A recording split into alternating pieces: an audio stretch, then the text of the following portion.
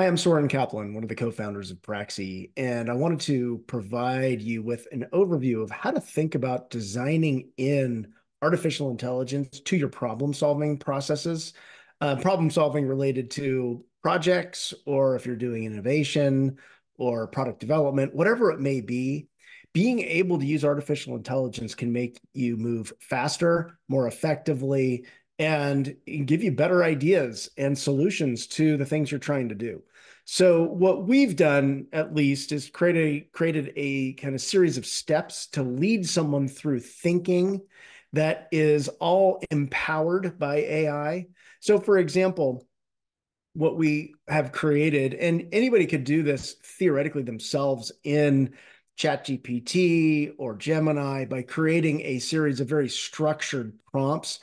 But our sense, if you want to build an AI application or provide one to your team, you want to give a structure, a predefined structure that really captures the essence of how to lead someone through the thinking needed to provide that prompt content that then gets you the kind of output from artificial intelligence that's really meaningful. So what we've done here is created a form basically that provides, the problem's definition, what's the name of this problem you're dealing with, provide a little background, give a problem statement, what the desired outcome is you want, and how you know you'll be successful. How do you measure that success, like a KPI? So in this case, we're talking about employee absenteeism. Maybe we're in a manufacturing plant. We've seen increased absenteeism from 5% to 15% recently, and people aren't showing up on time, and we need to address that, and we want to kind of get that back to normal levels. So you can essentially fill this out to the best of your ability, and you kind of move this through the analysis. When you click this button, artificial intelligence actually provides some information for you around root causes that might exist. And so what you're able to do is essentially get the input from AI, choose which of these seems most reasonable to you based on your situation, and then select them, basically define the root cause. You might copy and paste it or embellish on it.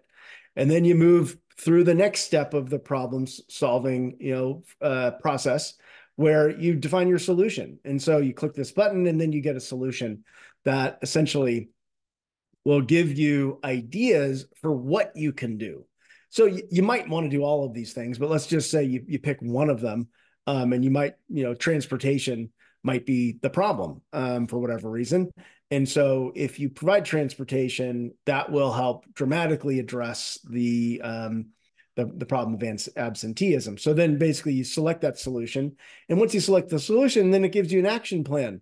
So the AI will look at, based on what you want to do in the solution, how do you get there? And so it gives you a bunch of tasks, and then it'll actually pre-populate this project management widget that we have here. But the idea is that you want to give your team, give your organization, or create for yourself a structure to lead you through the inputs that are needed to set context for the AI, get inputs from the AI, choose the best inputs to then have the AI build out ideas for you, select the best ideas, and then use AI to generate the action plan. So that's essentially how to develop, design, and use an AI-powered problem-solving process.